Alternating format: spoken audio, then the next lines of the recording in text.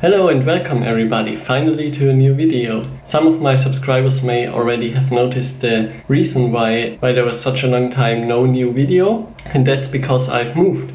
I'm now at my first own place. I'm doing a master course in IT and media, and yeah, this is my new room, but everything else is still the same. So yeah, so in this video I have another old piece of tech. It's relatively old. It's from 2005, so 11 years old. And it's one of these little guys. It's an iPod 5th generation classic, or as it was called back then, an iPod video. So this one is the 30GB model, as you can see on the back maybe. I'll show it to you in all of its glory back on the desk. But yeah, I purchased it on eBay for about 45 bucks. It spent most of its time in a car and was docked to the car, so it's in pretty good condition. The battery is not that great anymore, but we can deal with that later. Yeah, so this is the device. I wanted one of these for a long time. I always liked them when I was a kid, and they were always too expensive for me to buy. I had only these MP3 player sticks, the cheap ones, and yeah, but finally I could fulfill the dream and buy one of these used. I already used it a little bit, and I like it a lot, especially as the music app on iOS gets worse and worse with each version, in my opinion, because it's all trimmed for Apple Music. But I like to buy CDs and have my own library on the iPhone, and yeah, the experience is not very good for that anymore.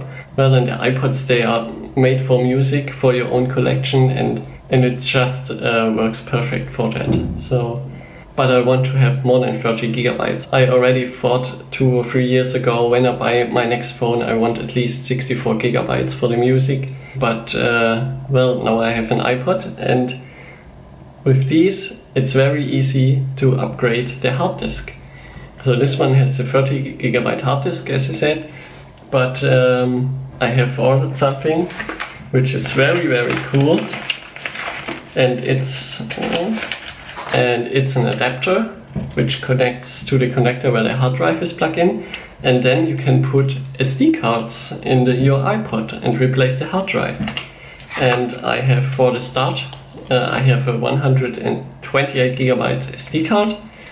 This adapter can hold up to 2 SD cards. Yeah, the capacity, you can even put 256 or even 512GB SD cards in here, and the iPod will recognize everything and will be able to play music back from there. There are some limitations, but I will talk about those later.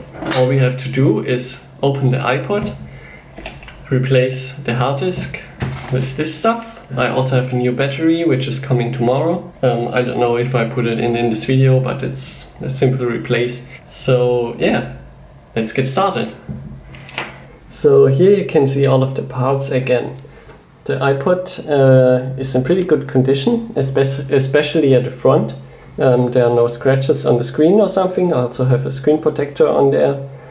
And on the back you can see some scratches, or a lot of scratches, but that doesn't bother me because first I have the case, which is magnetic. Also, for me, the iPod has to have scratches. It's just every iPod has scratches and it's a part of them, so I don't care about that too much. With the iPod I got the original case, which came with the iPod if you purchased it back then. And yeah, it fits pretty tightly in there. Seems like it has never been used. It's also very dirty and not nice to look at. But yeah, also the original headphones, the old school ones, and the original charging and sync cable, which has these little buttons on the side, so it really clicks in there. And if you want to remove the cable again, you have to press those buttons. That's really cool, I think. So yeah, that's what came with the iPod. And then I purchased this adapter. Now there are many different types of these adapters. You can find on eBay a lot of hard disk to compact flash adapters, and they are a lot cheaper than those, but then you need a compact flash to SD card adapter, and it's not the nicest solution. And these sell for about 30 or 35 bucks, I believe. It's a company called iFlash, and yeah, they do single SD card adapters, they do dual and also quad micro SD card adapters, and they seem like a pretty cool company, and most of the people in the web speak very highly of them and the adapters. So yeah, they seem like good guys, and like they produce a quality product, so I went with them. Then we have the opening tools. These are special. These are made of a very soft plastic, so it doesn't hurt the plastic from the iPod. And then I just got the cheapest SD card I could find, which was a micro SD card with adapter. iFlash has also a list of SD cards which are known to work with the adapter. I think this one or the 64 GB one was on the list, so I just went with this SD card. So I think we should be fine, and I think we can start opening the iPod. Okay, so first let's power down the iPod. Then we have to switch the hold switch to hold. And now we can take one of these tools and let's try to open it. So it's probably not super easy to open it, but with a little bit of time and slowly trying, I think we should be able to get it open.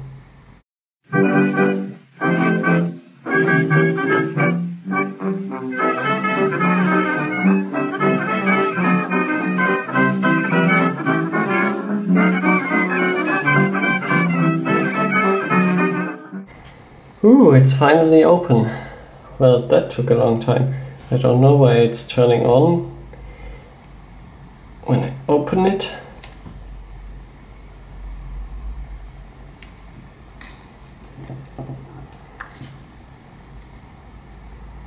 Yeah.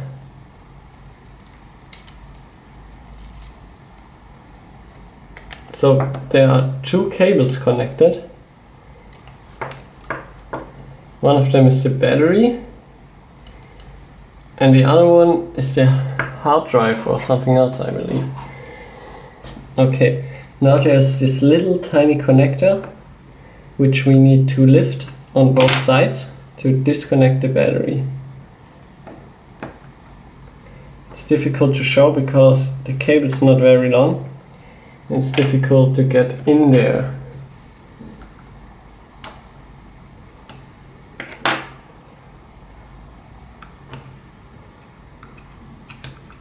So the battery is disconnected. So now we can lift up the hard drive like this. And here we can find the connector for the second cable.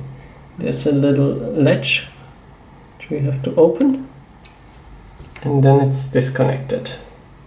I believe this is the audio jack now. Yeah, seems like it. Okay. Now we can open this latch and disconnect the hard drive. Cool. So let's put this aside. And now this has to go in place of here. I have to check in which orientation I have to install it, but we can install the SD card first. So we need scissors. Now the opening was really not fun, and the tools are all now broken. So as you can see, it's really difficult to open. You have to be very careful to not destroy anything, and yeah, it works, but it's not a lot of fun.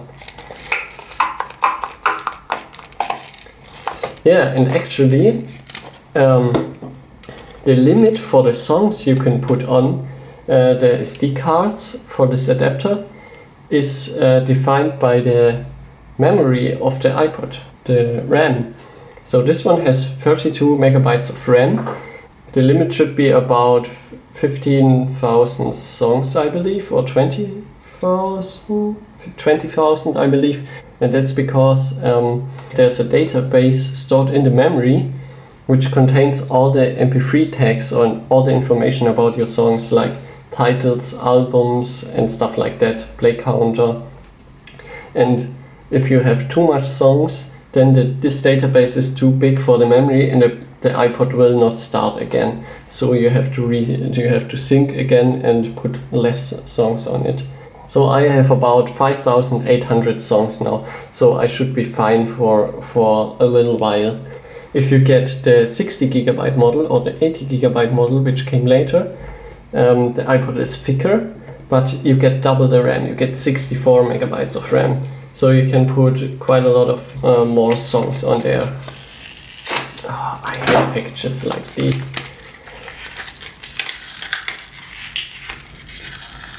Also, I have a lot of songs in Apple lossless. So if I buy a CD, I rip them in Apple lossless, so I have CD quality. I'm pretty sure I won't notice any difference to a good quality AAC or MP3, but well, if I have the space, I can also put Apple lossless on here, so why not? Alright, finally. So let's put the SD card in here, put it in the adapter in slot 1. Make sure the thing is not on read-only, well, that's okay. Put it in, nice. So let's confirm. It should go in this way.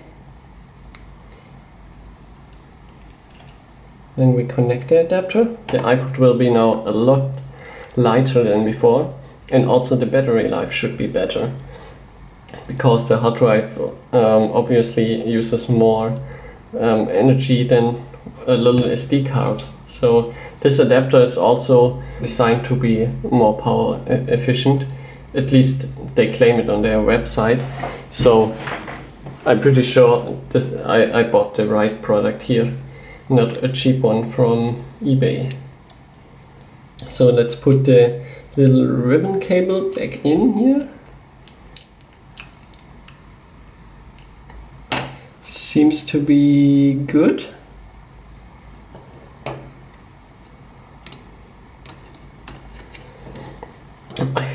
So, and now there's a little foam pad which we can put on here, so it doesn't touch anything and doesn't wiggle around. This is also, this did also come with the adapter, so that's really nice.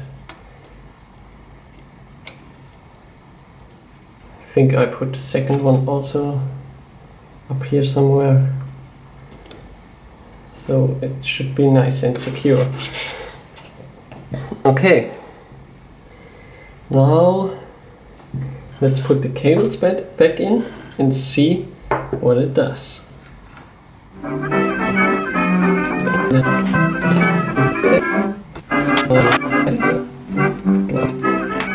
No, cable goes in nicely. Okay, let's turn it over. Oh, it's a lot lighter. A lot. And let's see whether it boots. Maybe I connected the battery not right.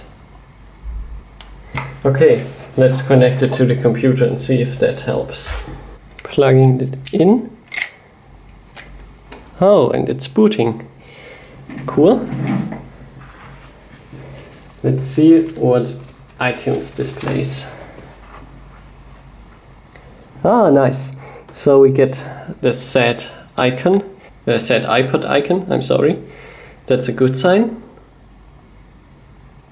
Please wait, very low battery. Okay. I definitely have to replace the battery. So let's wait just a second while the iPod does its thing, and then I will record iTunes and show you what we have to do in iTunes to get this working.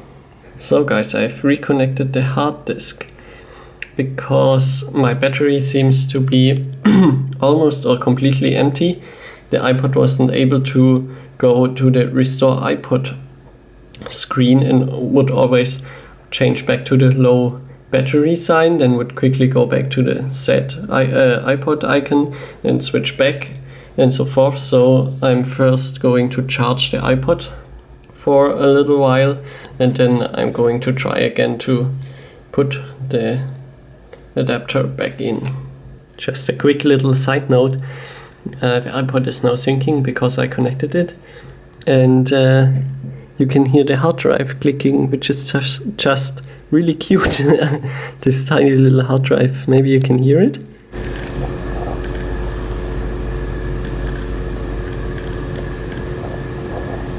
So the battery is now 3/4 charged. That should be enough, and I put the adapter back in.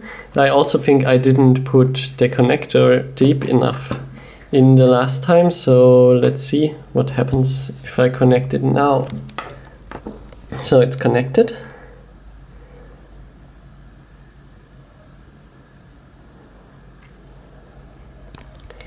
Up logo. Set iPod.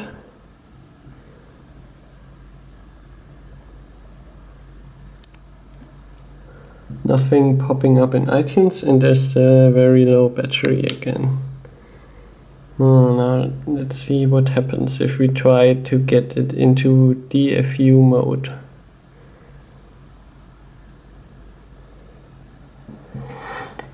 Nothing happens. Let's try a USB port directly on the computer. I may have fixed the problem. I formatted the SD card as FAT and not as exFAT, which it was coming with. It seems like this is sometimes causing problems, and yeah, well, let's see whether it worked or not. I hope it does work. Same as before. Nothing on iTunes, just my phone. Very low battery again. Okay. So since the partitioning indiscutility under Mac did not work, I'm trying the official procedure for Windows in VN, which is under the iFlash homepage. So hopefully this will work then. I really want to get this working now, and I hope that it does work with the SD card I purchased. So yeah, so I'm now going to rebuild the master boot record and delete the partitions, create the partitions and everything like that. Oh guys, can you tell the difference? This thing is now the other way around inside here. I think I was a real dumbass and put it in the wrong way, so yeah. Let's plug in the battery and see what it does now. Well, hey, look at this. Connect to your computer, use iTunes to restore. Yes, baby! Oh man, such a stupid mistake. Spent half an hour or more on this stupid mistake. So let's connect it. So it's connected. It says do not kiss disconnect. Nice. And now iTunes has detected an iPod in recovery mode. We must restore this iPod before it can be used with iTunes. Okay. Let's hit restore iPod. Oh yes, I want to restore it. Next. Agree.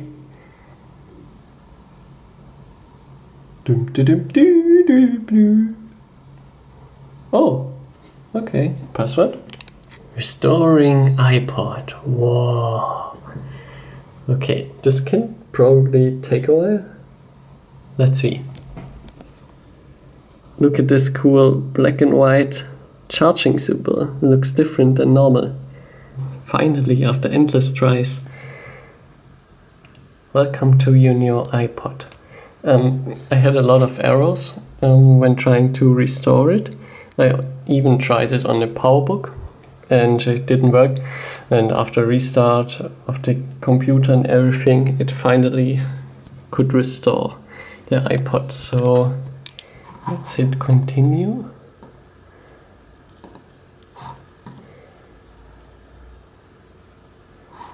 let's go to music, sync entire music library. And as you can see, I still have 38 gigabytes free.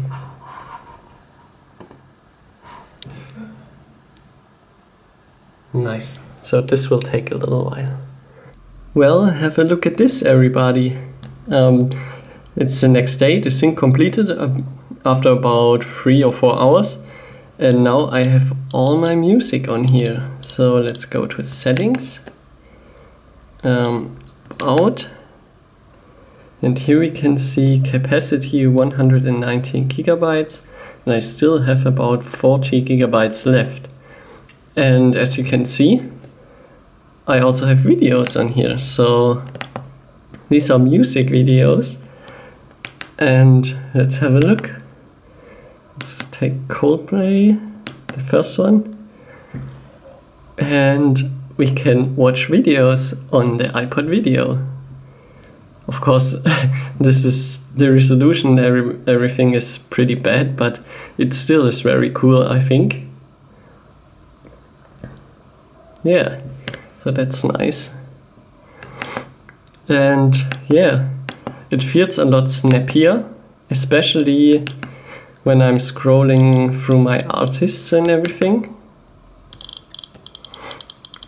It's difficult while filming. And what's also faster, if I select an artist and select a song, it starts playing faster than with the hard disk, which is very nice. So the album cover loads faster, and yeah, so it feels pretty good, pretty fast. It's working, and yeah, so that's great. But there's one thing left to do, and look what has arrived today, a little package. So let's open it. So in here we find opening tools, we don't need them anymore, the iPod is still open, and a replacement battery. So this was about $5 on eBay. The brand is MTech. It was shipped from Germany, so let's see how well the battery works, and let's put it in. So first, let's power down the iPod. Okay. And I pop you back on the tripod, so I have both of my hands free. So let's go ahead, and I have to grab my little tool here, disconnect the old battery. Okay, and now I first have to look how to replace this.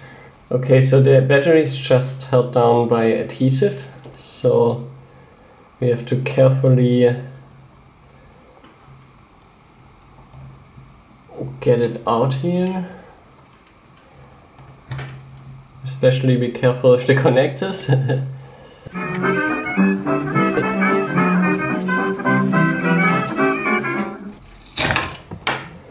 Okay.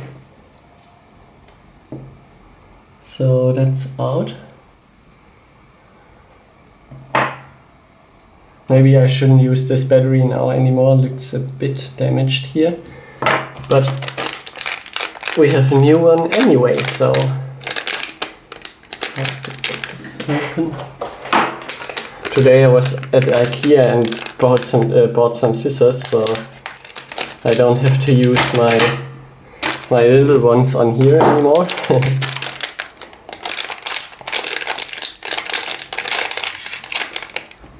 Oh, what? Screw it. Okay. So now here's the battery. This seems to be the original battery.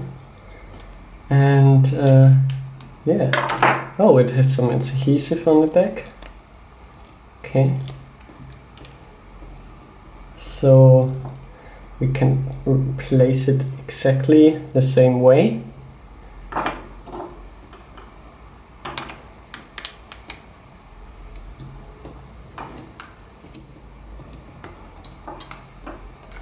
Just like that. Okay.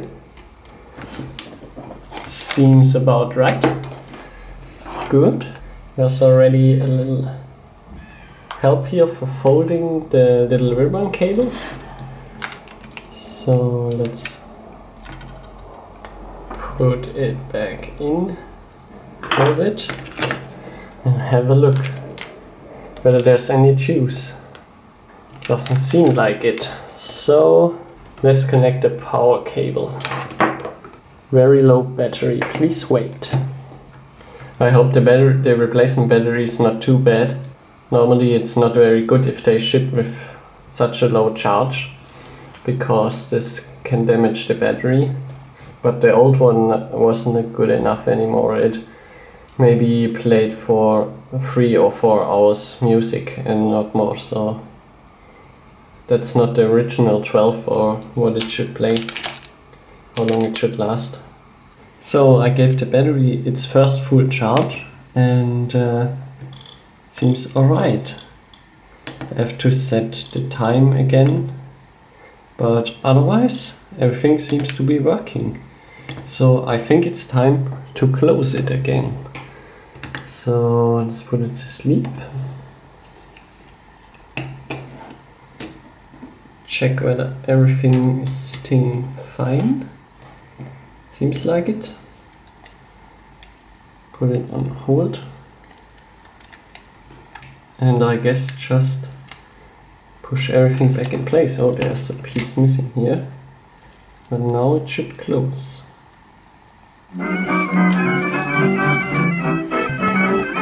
So it won't close on this side, so I have to have a look.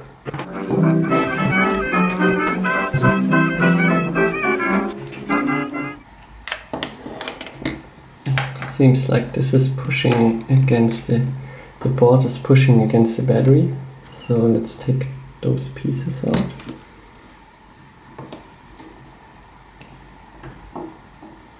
And let's try again. Nice. So let's unlock it, put it back up, and there it is. Finished iPod. Also booting. Oh shit, guys. I think when closing it, I broke the screen a little bit. Oh man. Well, for now I can live with that, but it's not nice. Yeah, I think I will leave it there. Maybe I buy a replacement screen someday, but for now I will have to live with it. But otherwise, here's the finished iPod. It's noticeably lighter, it has a lot more storage, and yeah, can't wait to test the battery life and to listen to music in this lovely piece again. So let's put it back into its case.